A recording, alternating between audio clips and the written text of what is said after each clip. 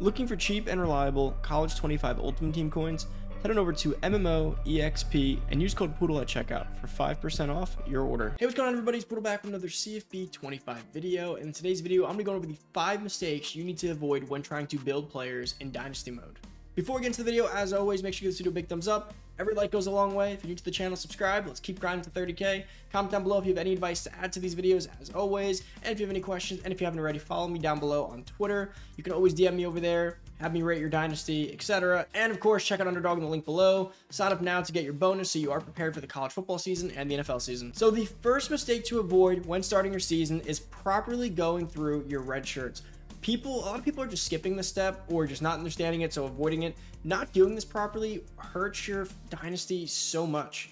Red shirts are so important for more than a few reasons.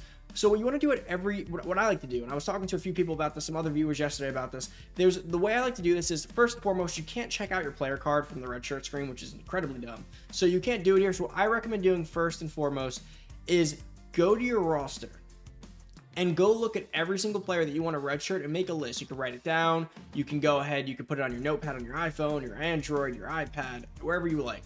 I go to roster, and what you want to do is come over to these players and hit Y and or triangle on them, the players that you think are redshirt eligible. So what I like to do is go by position, and I go through each one. So for quarterback, I'm going to decide pretty much at almost every position, at least one player or two that should be redshirted. You don't need every player available for game day. So for instance, Colin Hurley, go in here and you want to start assessing if they're redshirt eligible. I have plenty of videos on how to assess if they're redshirt eligible. I have a redshirt video, I have a stat cap video, I have a dev trait video. Make sure to check all those videos out so you guys can understand this better, so I don't waste too much time on this one. But you want to check out their dev trait, you want to check out their overall, you want to check out their stat caps, and that'll pretty much tell you if they're worth redshirting or not. If their stat caps are pretty open and they have a good dev trait, that all comes down to, if they have a great dev trait and a high overall, you probably want to play them or get them some game time. If they're low overall with high stat caps, you definitely want to get them some redshirt time to increase their window to keep them developing over the years. So that's the first thing. You want to make sure that you go through each position one by one. Like wide receivers, I have like what feels like 20 here, right?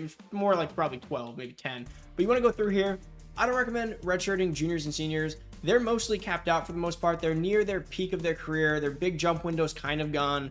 They're probably higher overalls. Those are players that are going to see the field or at least be depth during game day. So I really only recommend redshirting freshmen for the most part, and maybe sophomore if you see the potential. Let's say there's a sophomore you see here, for instance, like let's say a tight end that had good speed, and you know they're not going to start this year because Mason Taylor's still here, and then you have Green. So maybe you may want to redshirt him to keep him for next year because you're going to want him as the backup to trade as Green in the next year. So there's some sophomores that I could see making a case for, but definitely be going through and assessing your whole redshirt situation. Write it down, and then you can go back to the redshirt screen and you can apply them, which is pretty simple enough. You just click on them and they will be redshirted. The next mistake people make when building their team, and this really hurts it, really hurts the development, is not checking the development trait of players. So like I said, just to break this down, I have a video on it again, but dev traits impact how quickly they gain XP. So a player that has a really high dev trait should be used in game because they actually will accrue XP and level up quicker in that sense, right?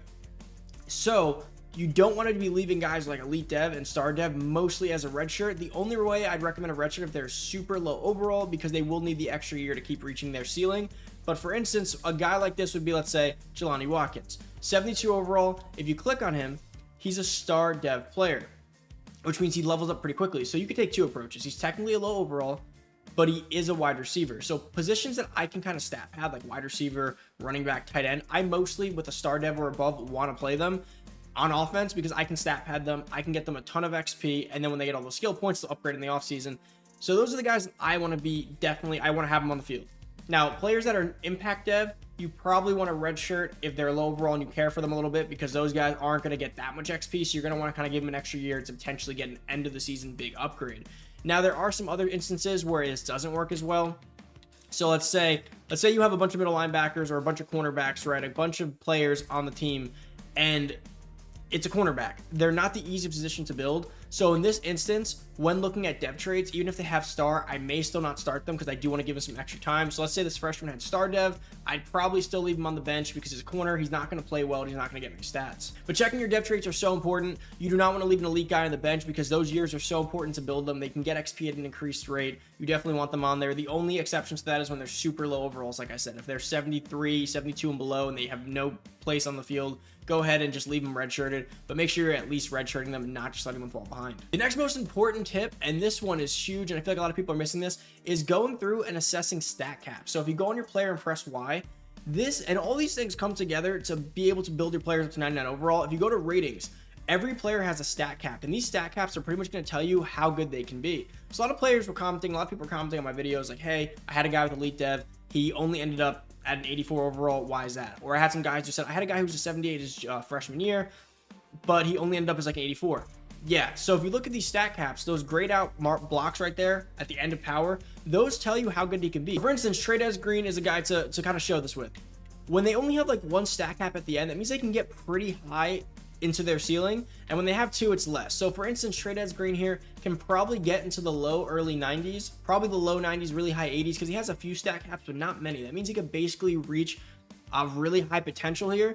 And also keep in mind that some of these stat caps don't apply to a player as much as you might think. So for a tight end, everything here pretty much matters for their overall. All is going to go a long way. The blocking is not as important for a tight end. That's kind of like him, a vertical threat tight end, but all of it goes a long way. So Trades Green could probably get pretty high.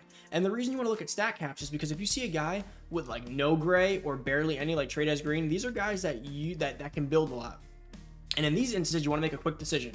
Trades Green has star dev. He's a tight end. I can stat pad him, has a big ceiling. I'm probably playing him. Another instance, a cornerback. Star dev, can't stat pad him, has really big stat caps. I'm probably redshirting him. Why is that? I'm redshirting him because that gives him an extra year to grow. I can't directly build a cornerback and play cornerback and use the cornerback like I would like to. So by giving him an extra year, that gives him a year to grow up to like an 80 overall in the offseason. And then you can bring him in the field. That gives him an extra year of eligibility, and he has high stat caps, so his potential is crazy high. So let's give you some examples of guys that don't have crazy high stat caps. If we come over to Marshall, come over to wide receiver, or sorry, cornerback, if we go all the way down here, there is this first guy, Foster. He's a 76 overall sophomore, 94 speed. You may be thinking that's high speed. He's pretty young. He's a sophomore. I want to give him a chance and let him sit there and let him play. Here's the thing. Or you might say, let me redshirt him, just give him another year of development. If you come over to ratings, look at his stat caps. They are horrendous. He'll never be an elite zone guy. His hands will never be elite. His man coverage will never be elite. His power is actually pretty solid, but it won't be elite. His run stopping will be average, and his quickness will actually be the only thing that he gets elite at. So he's going to pretty much be a bad corner that's really athletic, and that's going to be his ceiling. So understanding how StatCap works will hopefully give you guys a much better understanding of ceilings and how development works and how player progression works. So a lot of people are doing this backwards. You know, they're starting impact dev and normal dev guys as freshmen, and then they're benching elite dev guys or redshirting them when they could be stat padding them, or they're stat padding the hell out of a normal dev guy with bad stat caps. So he's not going to upgrade in the offseason well because he's normal and he has no stat caps, so he's not going to get that high anyways.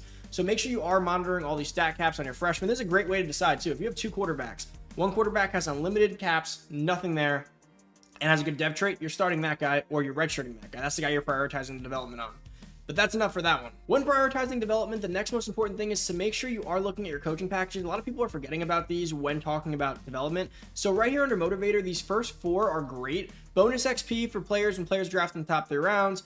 Quarterbacks get an off-season training boost. So overall, across any position you want to do, that off-season training boost is what I was referring to. This increases their off-season training boost and gives them a better boost, which is great because that means that when you have high stat caps and you have the increase the boost, it allows the boost to go even higher in that sense, right? Because let's say you were a normal and you had that package and you had really bad stat caps. In that sense, you're not really going to get much out of this, but by getting that ability and then making sure that you're getting players that have open-ended stat caps is a great way to make sure the ceiling on your roster just skyrockets as you force transfer guys with bad stat caps out and keep recruiting guys with good dev traits and good stat caps into the program. And then of course, if you come on down to Architect, another really big one right here is Limitless.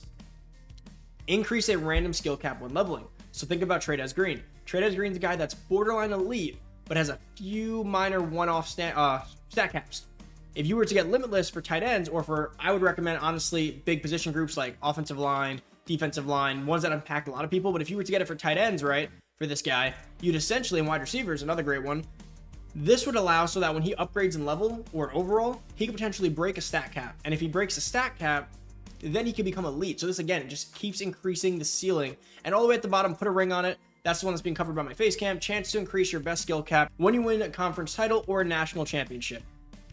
That one is solid, but it's only solid if you're a winner. Like if you're Georgia or Ohio State, or you're in an offline dynasty and you're just winning every year, that one's great. Because let's just say you have a quarterback with 97 throw power and he's capped at that, and that's his best rating, you can win a national championship. And when it progresses, he may stack cap his throw power, or Jalen Monroe may stack cap his speed. That stuff is really, really helpful, but that one's only beneficial if you're winning a lot. If you're a program that doesn't win too much, or you're in a very competitive online league, it won't be the most beneficial of the amount of abilities you can get, right? Because it costs a lot to get all the way down there, and you got to go through a few. But make sure you are using these to get your XP bonuses up. So the next thing you want to avoid is forgetting about weekly awards and overall season awards. A lot of people are telling me this stuff doesn't matter, and that's just not the case. When you win Player of the Week awards, you do get more tokens for your players, you do get other things for your players, and those are super important. Although it doesn't really specify it here, you do have player goals in that sense in terms of getting XP for these things.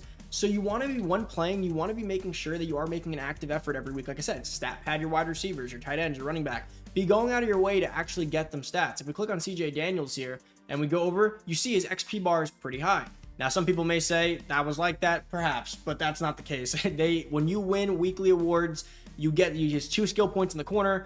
When you win weekly awards, your XP goes up, and especially when you're an elite development player, he's only impact, that goes up even higher. So winning those awards is exactly how I got Jelani Watkins up to a 90 in his freshman year after the offseason. At one time when I played the full league through and stat padded him. Winning yearly awards, Heisman, etc. That all goes a long way. So the weekly awards are the first ones because those are the ones that happen weekly, but you do want to go over and eventually start to do the tracker to see the awards. So if you're coming over here, you can see award watch list, and this is a great way to just go through and see where you stand. I love going through this list all the time, week by week. Of course, I'm simming through this season, so you may not see me up there as much as I'd like, but if you go through and just doing this is a great way to keep in touch. So whenever you have a chance, you want to be winning awards. Now, the year necessarily doesn't matter of the player because dev trade is independent of such, right? So if you're a junior and you have elite dev, and you hit on one of these awards, you get a lot of skill points, you're going to upgrade pretty fast. So obviously, I mean, if it's a senior, you don't really care too much because if it's a senior, I mean, it might be nice to go out with a big bang and get the award, but as a senior, it's not going to help you so much. Like Jeremiah Smith being an 85 overall freshman, winning this best receiver award will get him a ton of XP.